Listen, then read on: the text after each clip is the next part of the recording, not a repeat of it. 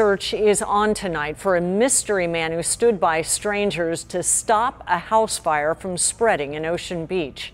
ABC 10 News reporter Sofia Hernandez shares how the community is now trying to find him to share their Positively San Diego gratitude. On this quiet street in Ocean Beach Tuesday, the unthinkable happened. I smelt it and I shot out of bed and I was like, where is it? What is it? She's like, I can't find it.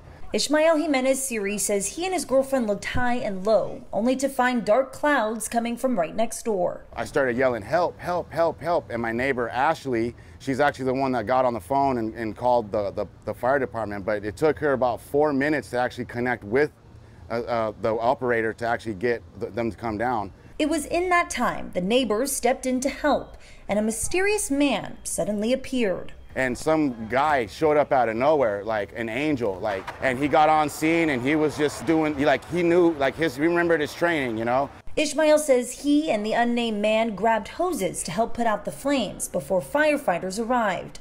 You could see from Ishmael's backyard the damage just next door. Now this fisherman just wants to say thank you to a man he's looking to find. Crack a beer with him, give him a hug, thanks, man. Hoping the stranger will show his face once again. It's heartwarming to know that people in the community are like that, you know, willing to step in to give a helping hand and even give their own life for somebody else's, you know. It's really nice about that in the community.